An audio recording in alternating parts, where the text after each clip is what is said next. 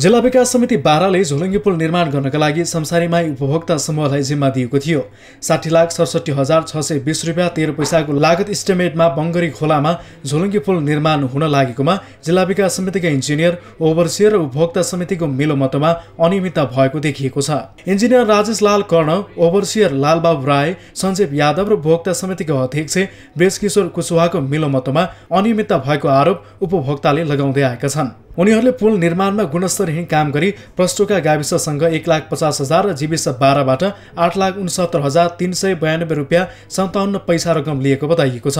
Engineer कर्ण, overseer राय र यादवले झोलुङ्गे पुलको जग निर्माण सम्पन्न भएको भनेर सिफारिस गरे पनि गुणस्तरहीन काम भएको देखिएको छ। 15 फिट मुनिदेखि जग निर्माण सम्पन्न भएको सिफारिसको आधारमा नै अध्यक्ष कुशवाहाले जीविस 12बाट 8,69,392 रुपियाँ 57 पैसा लगेका छन्। झोलुङ्गे पुलको जग निर्माण गुणस्तरीय भनेर सिफारिस गरे पनि जग निर्माणको तलबाट भङ देखिएको तथा चर्किएको छ। झोलुङ्गे पुल निर्माणमा उपभोक्ता समूहले सिमेन्ट, बालुवा, ढुङ्गा, गिट्टी र मजदुर खटाए बापत जीविस 12बाट जग निर्माण सम्पन्न भएको भनेर उक्त रकम लगेको बताइएको छ। पहिला मूल्याङ्कन गर्ने प्राविधिकको साटो अर्को प्राविधिकलाई प्रतिवेदन बुझाउन जिम्मा लगाइएको र पहिलेको प्राविधिकहरूले गल्ती गरेको प्रमाणित भए कारबाहीको प्रक्रिया अगाडि बढाइने स्थानीय विकास अधिकारी राजेन्द्र देव पाण्डेले बताउनुभयो। जुन झोलुङ्गे पुलको तपाईले चाहिँ 8 लाख रुपियाँ लिएर फाउन्डेसन बनाएको त्यसको फुटिसकेको छ र झोलुङ्गे पुल कसरी होला भन्ने तपाईको छ।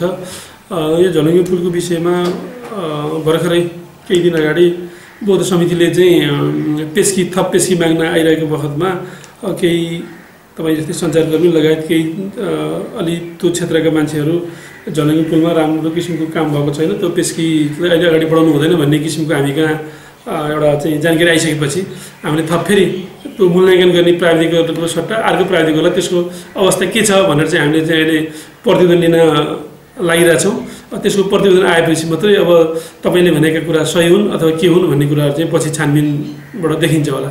विकासका नाममा देखिएको यस्तो क्रियाकलापका कारण एकातिर स्थानीय निकायप्रति जनताको सुशासन सहितको विकासमा विश्वास घट्दै गएको छ भने विकास निर्माणलाई ठगी खाने भाँडो बनाउनेहरू निरुत्साहित नभई उत्साहित बन्दै गएका छन्। न्युज 24 टेलिभिजनका लागि बाराबाट टिभी जर्नलिस्ट मुकेश यादवको रिपोर्ट।